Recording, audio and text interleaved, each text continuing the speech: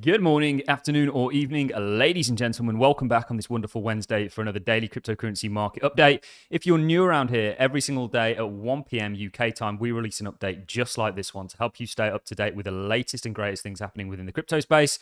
And also, we look at other markets. As we know, there is correlation there to try and help us work out where our small but exceptionally significant market is heading. And that's what we're going to be doing in this daily market update. It's going to be a jam-packed one as always. We're going to start things off with a clip of Tika Tawari talking about how institutions bend the truth, certainly when it comes to the cryptocurrency market, looking at it historically. You know, they have previously came out publicly and said one thing and done another. This is a very common practice for institutions. Because they are a large pool of money, they often need to hide their footprints, if you will, and they'll often do that by creating a media narrative, for example, if they want to accumulate, that will cause retail to panic into their buy orders. And it kind of looks like almost a little bit of what we've got going on now. Very interesting to me that you've had some monumental news for Bitcoin, i.e. BlackRock, the largest institution in the world, looking to get into the Bitcoin game. Yet you have retail very, very negative. And we actually have been nothing short of a bull this year. We have at certain times said short term, we're not quite sure, i.e. what's going to happen in the next week or so, but we are mid to long term bulls. And we think this is now a bull market for Bitcoin, which you can see based on the charts. You know, we've been very spot on. Altcoins will catch up. And ultimately, you know, we've looked at a scenario that's potentially playing out here. We have told people not to short this support because the short squeeze is coming, and you are getting that. So we'll be diving into all the technicals. We'll start off with that clip of Tika Tawari. Then, of course, we'll dive into the news yesterday, or what took place yesterday in the congressional hearing. Now, here at Allincrypto.com, we sat through the entire hearing, and we made a note of every single question and comment that was made in regards to cryptocurrency, digital assets, or anything in between, to help you to basically make it so that you guys don't have to sit through the whole thing, because it's quite boring. There wasn't actually that much on crypto, but some of what was there was interesting. So we will look at that. Then, of course, you do have the CPI out today. Expectations are 6.3. We'll look at some charts. We'll talk about another entering of a $1.5 trillion asset manager, Franklin Temple, entering for the spot ETF race. It must mean that they know it's close. Very likely was always close with BlackRock entering. And then you've got others coming up with weird and wonderful ways to try and get Ethereum ETFs passed through, and so on and so forth. So let's dive into the video, guys. Let's start off, as promised, with a clip of Tika Tawari talking about how institutions lie, certainly when it comes to crypto. On September 12th, Jamie Dimon says Bitcoin is a fraud. He says he'll fire any one of his traders buying Bitcoin. Bitcoin drops 24%. When Jamie Dimon speaks, people listen. People listen. So that weekend, we found out that the largest buyer of a Bitcoin fund that's in Europe that buys physical Bitcoin, right? The largest buyer was Morgan Stanley and JP Morgan. And that's not illegal. He says it's a fraud. It says he'll fire anyone that buys it. Yes. And at the same time, his company is buying it. His company is buying it. It's just, I mean, so unethical. Right. Okay, George Soros. George Soros, in January 24th, price was already down, calls Bitcoin a bubble, says Bitcoin is the worst, the worst investment in the world. Don't buy Bitcoin. Don't buy Bitcoin. Basically throws gasoline on the fire at this point. And then what do we find out? So he says bubble here. It drops 44%. Right. And then here in April, 2 months later, guess what we find out? Yeah. His $26 billion family office has approval to buy cryptocurrency. Right. And we only knew about it publicly here. And this is the kind of thing that George Soros is famous for this, talking the sterling down. Yeah. And what did he do? He stole the pensions of all the little people. Yeah, made $1 billion. Yeah.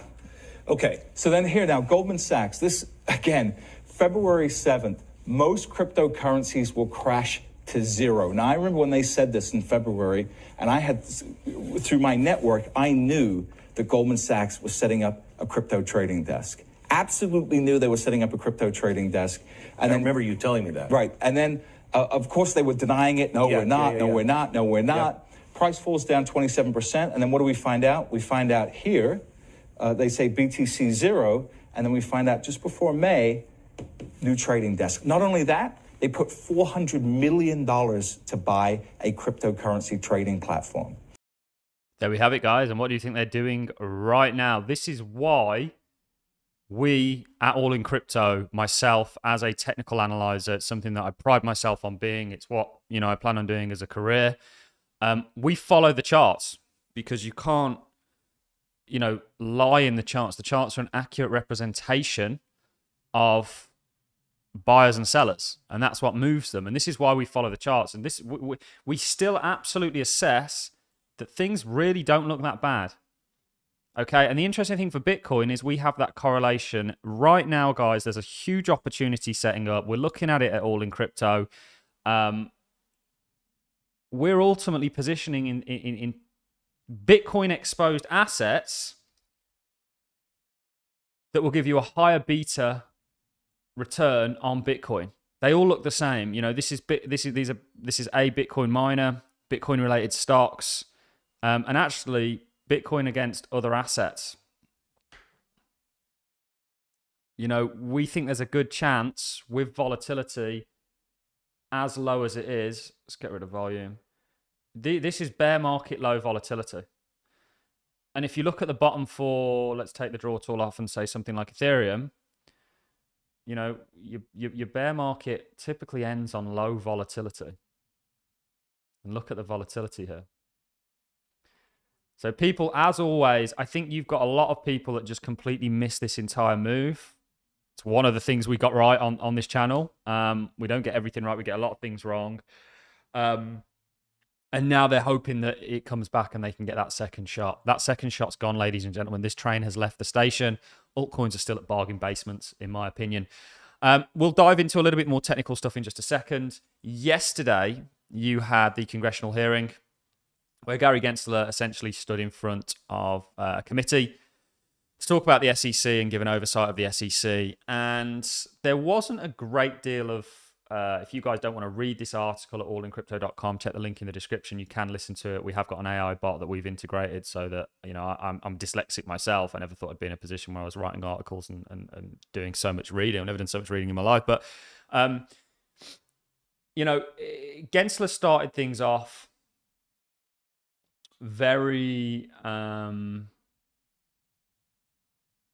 sort of with a strict tone. You know, this was his reply. The first question was talking about oversight and regulatory clarity. But if they were to live up to the investment protection built into our current laws, it would help investors. But right now, unfortunately, there is significant non-compliance, and it's a field which is rife with fraud, abuse, and misconduct. Talks about a number of things. He talks about how, you know, the industry's, his organization is only 3% larger than it was 7 years ago, and that he's struggling in certain areas. Lummis talked and brought up a good point comparing crypto regs to banking regs and showing the in comparison there. Please do come and check out allincrypto.com and give this a read. It was great. The conclusion, of course, was throughout the entire thing, they had constantly said, look, well, you're going after and bringing all these lawsuits when 80% of them aren't mandated. You don't have to do that. You're doing that off your own back. And you know, he's obviously got something to prove, you know, and we know that with Gensler. He wants to be yelling eventually. And he'll make examples and power grab where he can for the SEC and the government. But it was very interesting. We sat through the entire thing. They talk about Accounting Bulletin 101. Which was interesting, and a whole load of other things. So we didn't get much insight there. Regulations are coming. They're going to be the very thing that propels this industry into the hundreds of, who knows, maybe hundreds of trillions, but certainly in terms of value flowing through it, but tens of trillions. And it was a very interesting kind of hearing. Not as much mention of crypto as we thought. Today, of course, you've got the CPI, which is expected to come out at 3.6. Of course, the CPI is the main driver for monetary policy. And monetary policy is the main driver of markets because it directly impacts liquidity. Guys, subscribe to this channel, you know, because we really do correlate everything quite nicely. In 7 days' time, 7 days and 7 hours, would you look at that? You've got the official rate hike. which is currently probability of a 93% non-hike. I would say they're not going to hike in the next one. We've got Europe tomorrow, which don't look like they're going to hike. The dollar is, of course, the other side of the Bitcoin story. However, despite the dollar being strong, the stock market being down, crypto is doing quite nicely. And we'll see. Is this just a fake nicely, or is this, you know, this is what we want to see, and this is our bullish scenario, right? Which you're going to say, well, it's not very bullish, but short term, it's going to set up for more mid to longer term sort of upside.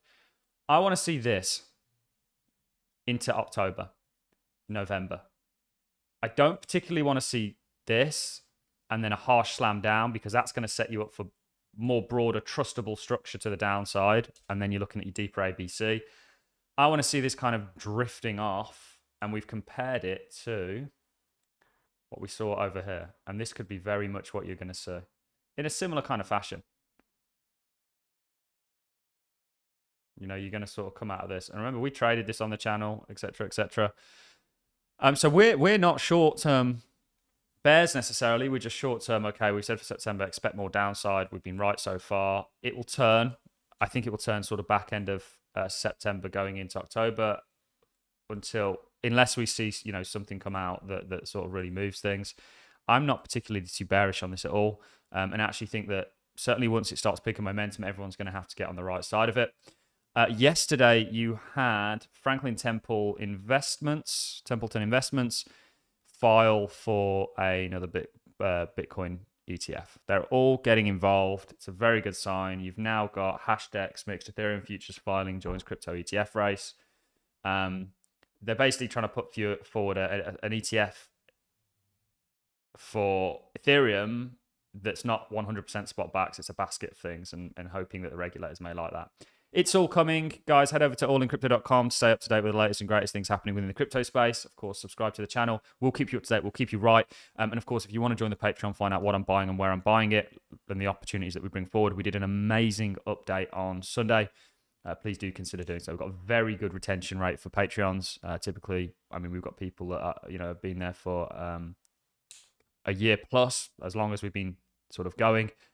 So do check that out. On that note, I'm going to love and leave you. If you've enjoyed the content, like us, appreciate it as a comment, and I'll catch you in the next one. Thanks for watching, guys. See you in the next.